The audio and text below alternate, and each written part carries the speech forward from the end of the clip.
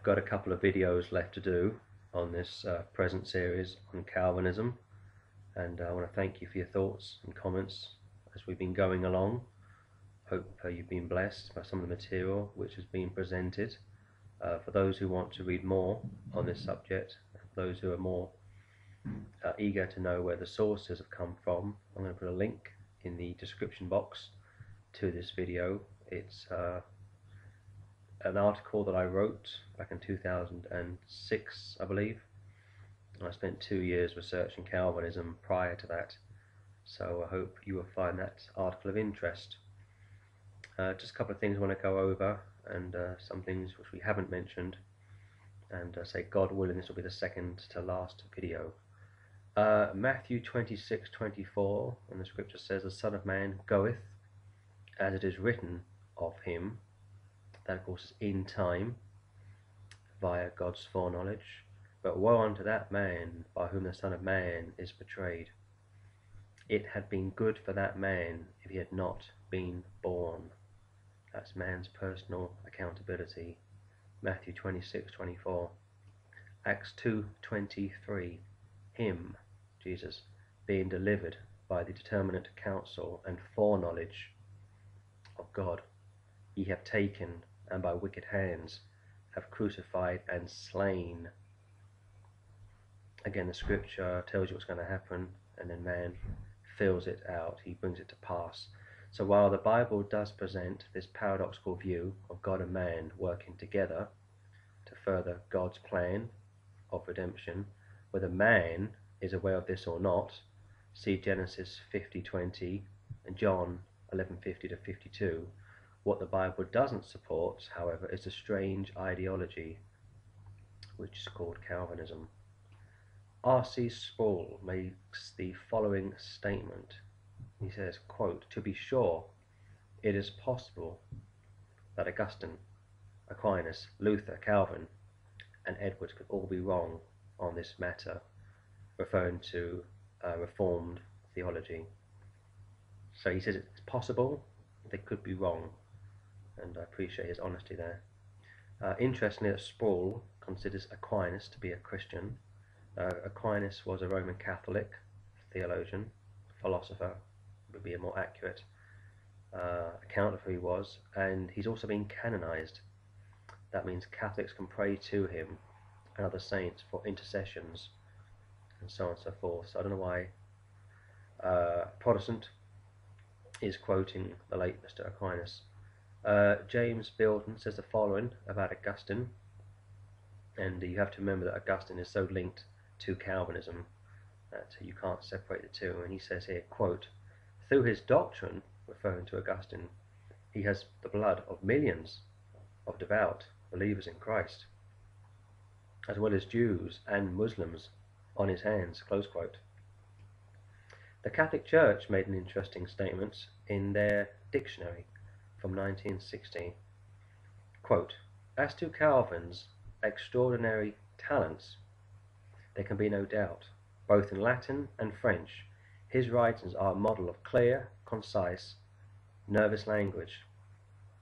He had great stories of varied learning at his command. His commentaries on Scripture still hold a very high place in the esteem of Protestant scholars, and his subtlety and power of reasoning fitted him to become the great theologian of the Reformed sects. With a vast section of Protestants in Switzerland, Holland, England, Scotland, etc., his institutes possessed almost unlimited authority and were esteemed as the greatest work which had appeared since the days of the apostles." Close quote. Remarkable quote.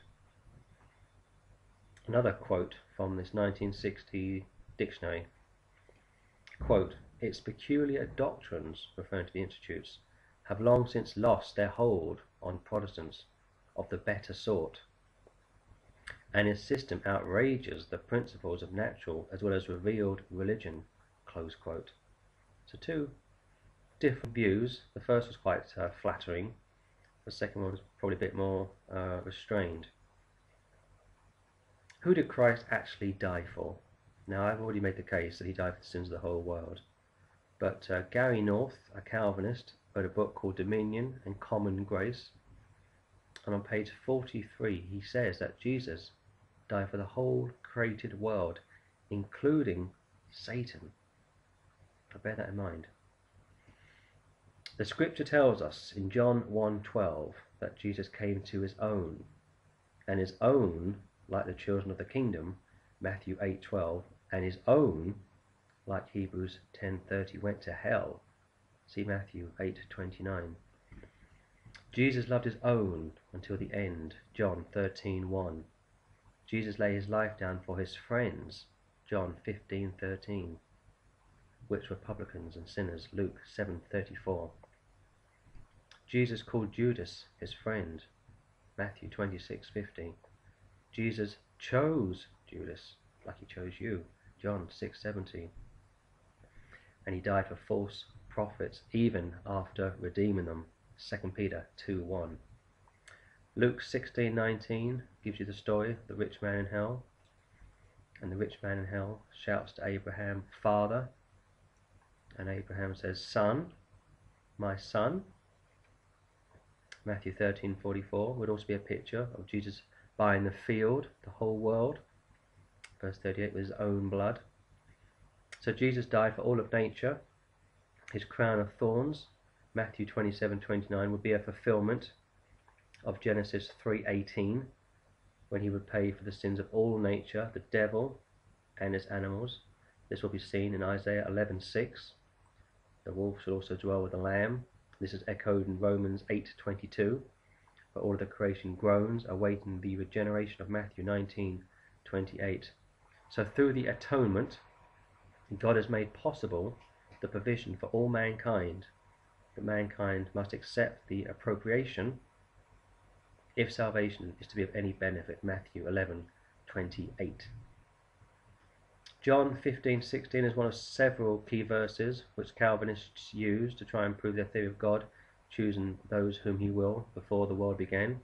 Ye have not chosen me, but I have chosen you and ordained you, that you should go and bring forth fruit, and that your fruit should remain, that whatsoever ye ask of the Father in my name, he may give it. In the text, in the context of this scripture, and a verse with other context as a pretext, in the context this is referring to men, apostles. We must also remember that the Lord Jesus did not choose these 12 men before the world began, but while he was here on the earth. And Luke 6:12 tells us he prayed all night before he was sure who he wanted. Please also remember that in Luke 10 we discover that other apostles, other disciples were called, the 70, and any one of them could have been chosen, but they weren't. Also from John 6, many chose to reject him of their own free will, and they're called his disciples. It says many of his disciples walked with him no more. So here you have a picture of people being chosen, being redeemed, if you will, and not remaining with him. Next up, we'll look at predestination. We'll look at John 6, no man can come to the Father unless the Father draw him.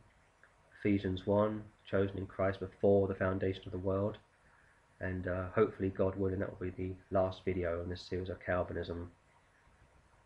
I will do a video or two on James Arminius. To be truthful, there's not a lot to say about him, but I've been asked to do something on him, and I will, just to try and make this as broad and as balanced as I can do. But as always, appreciate your thoughts on this, and hopefully these videos have answered your questions, and if they haven't, then I apologise, and hopefully, God willing, the last video will finish this off. So thank you, and God bless.